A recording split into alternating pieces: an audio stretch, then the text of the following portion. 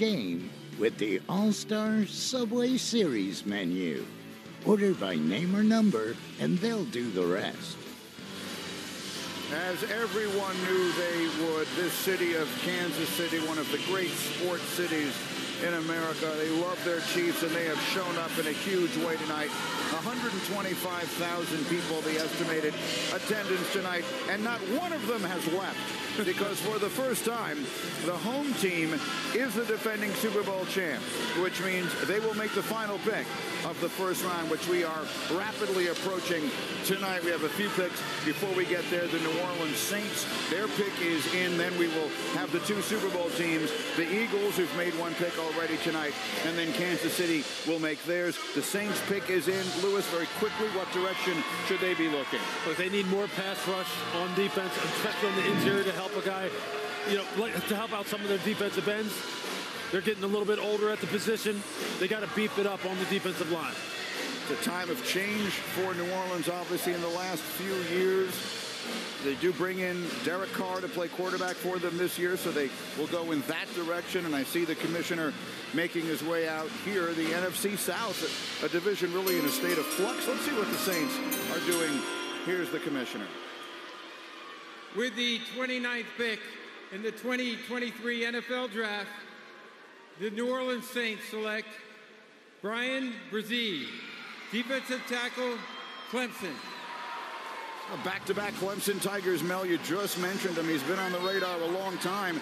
Some services ranked him the #1 high school player in the country coming out of Damascus, Maryland. Yeah, at Damascus High School, he was rated anywhere between 1 and 3. Grinny, you're right. He was also on the basketball team. When he came in 2020 with Miles Murphy and Trenton Simpson, linebacker, he looked like like he was going to be a top 10 pick, top 15 pick at worst. He had a great 2020 season, 6.5 tackles for loss. He got sacked. He ended up with 4.5 sacks that year, forced a fumble. He was really active along the interior. Really got after it. 2020 starts out the season, then the ACL. Then this past year, his sister passes away. Yeah. He has a kidney infection. And then he looked rejuvenated at the combine. Ran 4.93 at 6. He's about 6'5.5", 300 pounds. He looked like Bryan Bresee was back like he was in 2020. So I think they're going to get a kid here who is now, you talk about what he means to that defense. Lou, you mentioned it. #1 need for the Saints, defensive tackle. Yeah, they need pass rush on the inside to help out Cam Jordan.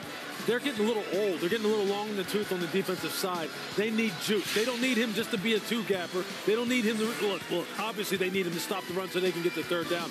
But they need this guy to be able to push the pocket on the inside and be disruptive. And as you were saying, hopefully he's healthy now, and he's in a good space mentally to where he can really hit the ground running. Because last year, at different times, he looked like a shell of himself. He looked like somebody who really just needed to get the season over, get the training, and get himself right.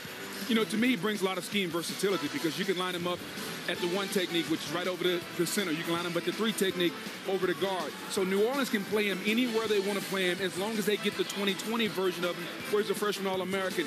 It's rare you see a guy that big that can run sub 540, that can move like that.